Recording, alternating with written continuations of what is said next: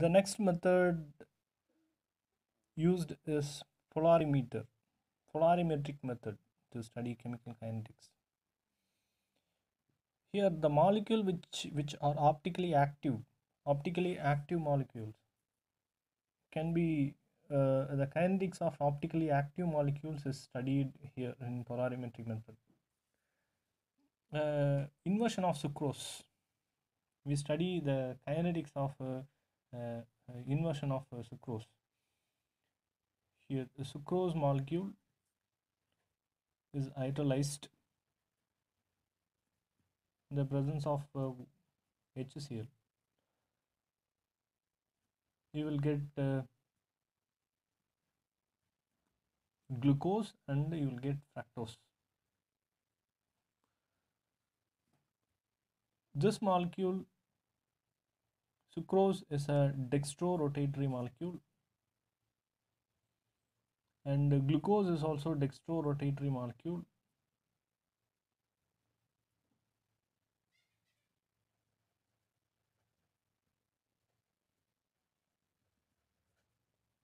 This is also dextrorotatory molecule. And glucose, this is glucose, this is fructose, this is levorotatory molecule.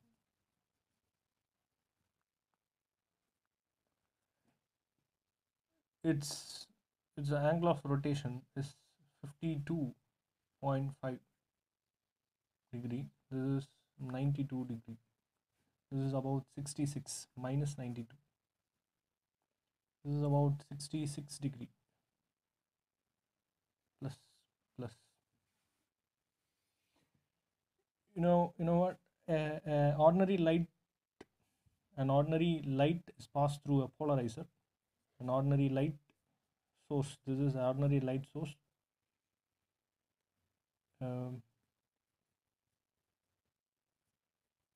That pass through a polarizer.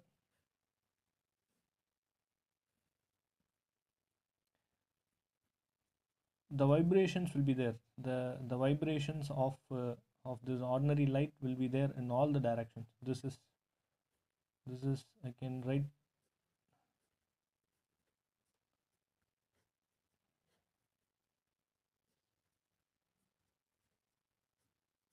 the disturbance or the vibrations of the light which is coming from the source will be in all the directions. When this light passes through a polarizer is known as nickel prism, that will cut off all the vibrations and allow only one vibrations to pass through. So this, the vibrations of an ordinary light will be in all the direction. When this light is passed through a polarizer, then all other vibrations, all the vibrations in all other planes are cut off. Only one particular vibrations that pass through this nickel prism is coming out. So this light, when this light, this is called a plane polarized light.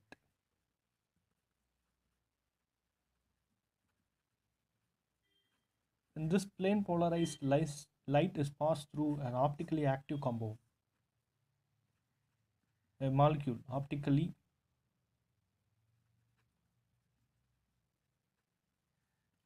active molecule. That the molecule is asymmetric and also disymmetric. Sometimes disymmetric molecules also will rotate. Optically active, asymmetric molecules also optically active. That's molecule with molecule which does not possess any of the symmetry elements is known as asymmetric molecule. Then the molecule is not symmetric, and those molecules are optically active molecules. when the plane polarized light passes through this optically active molecule, then this vibration is rotated. The plane of this polarized light, this vibration is rotated either clockwise or anti-clockwise. See, this is assumed this is perpendicular, and before passing through this compound, the vibrations in the perpendicular plane. But after passing through this, you will see this is at right angle in clockwise. The vibration is rotated, right? So this is perpendicular, so some angle is rotated after passing through this optically active. This is called alpha, angle of rotation. This is actually analyzed by using another polarizer and by looking at through a lens or through your eyepiece. You can see this, the light. This is polarimeter, right? We use polarimeter. This whole setup uh, is known as polarimeter, an instrument used to find out this angle of rotation. So dextrorotatory, sucrose is a dextrorotatory molecule. That is, the angle of rotation in the clockwise, the angle is about, I'm not very sure, but it is about 66. Glucose is also, when the sucrose started giving products, glucose and fructose, two molecules are formed. And you will notice here glucose is dextrorotatory again. Glucose is dextrorotatory and fructose is levorotatory molecule. That is dextrorotatory clockwise. The angle of the plane polarized light is rotated to the clockwise. The plane of the plane polarized light is rotated to the clockwise, but levorotatory, it is rotated in the anti-clockwise direction.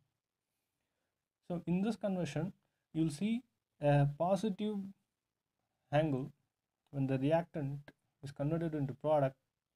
You'll notice the angle of rotation goes from positive to negative, because here you see large negative, here you see compared to this, negative is negative, angle is large.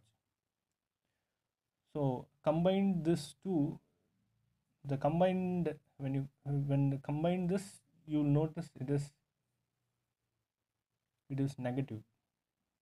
The angle of rotation is negative. Product of the product together, the angle of rotations will be negative, but here that is anti-clockwise. Here reactant angle of rotation is clockwise. So when you start the reaction, you will notice the angle of rotation. When it gives product, the angle of rotation will go decrease, because product is formed. Product angle of rotation is minus. So the net effect is the angle changes from clockwise. The rotation angle changes from the clockwise to the anti-clockwise. So angle will change from positive to negative. So during this chemical reaction, the angle of rotation changes. During this chemical reaction, chemical changes, reactant converts into product, and during this conversion, angle of rotation actually changes. So we measure this angle of rotation using polarimeter. In polarimeter, you will have polarizer, you will have analyzer, and you will have sample vessel, and you will have lenses, you will have sources, light sources, and etc. So and the angle, you will have a circular to measure a circular scale will be attached to measure the angle. This is polarimeter. So we use polarimeter to study chemical kinetics. I said any property that changes with time can be measured to study chemical kinetics. Here is the angle of rotation is one of the property associated with this chemical reactions. We are going to measure the angle of rotation, right? And this reaction is again follows first order reaction. When you take large quantity of water molecule, then this reaction will follow pseudo first order reaction. That is pseudo first order reaction. So I have to use A by A minus X, the same first order equation, to study this reaction. Here A is directly proportional to A is directly proportional to A is directly proportional to, right, alpha 0 minus alpha infinite, and A minus X is directly proportional to A is alpha 0 minus alpha infinite minus of alpha 0 minus alpha t. So this alpha and get cancelled, so I'll get alpha t plus alpha t minus alpha infinite. This is angle of rotation. So how do I study? The same way as we did in the case of volumetric method. We take sucrose. We mix it with dilute HCl. We mix it at 0 time, and this mixture at 0 time is transferred. At 0 time, it's transferred into here you see a sample tube. Here in between you'll see a sample tube. So this mixture is filled with the sample tube without bubble, and at 0 time the angle of rotation is noted. See, this is alpha 0. At various time, see 10th minute, 20th minute, for instance, I choose 10th, 20th, 30th minutes. At various time interval, I have to find out the angle of rotation, which is known as alpha t. Then after completion of the reaction at infinite, we call it as alpha infinite. This means that the reaction is completed. The reaction is you have to take the reaction mixture and you have to heat the reaction mixture so that the reaction completes. So this alpha infinite is again measured. The heated mixture, some about 30 minutes the mixture should be heated, and then the mixture is cooled, and then its angle of rotation is measured. So you are actually measuring alpha 0, alpha t, and alpha infinite. Various time interval, at various time you are measuring angle of rotation, and from here A is directly proportional to alpha naught minus alpha. From here I can substitute the equation, first order equation, alpha 0 minus alpha infinite divided by alpha t minus alpha infinite.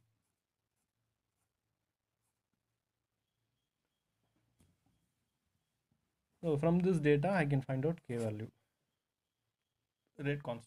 So this is how you can find out rate constant of inversion of sucrose reaction using polarimeter. And also you can convert this into straight line.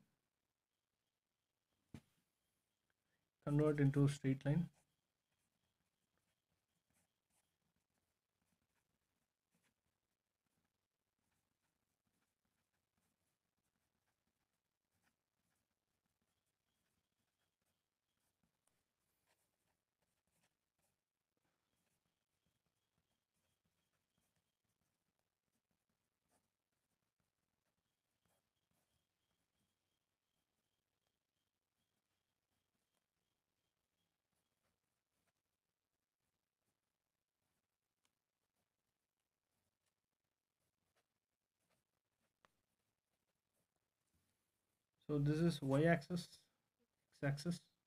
If you plot, you will get straight line from the slope m.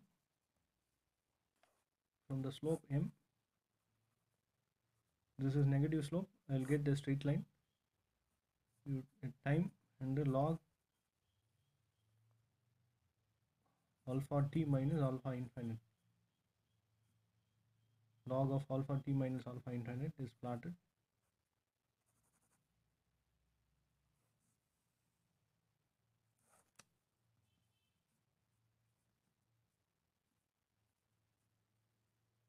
If you plot, you will get straight line. From the slope you can find out rate constant k.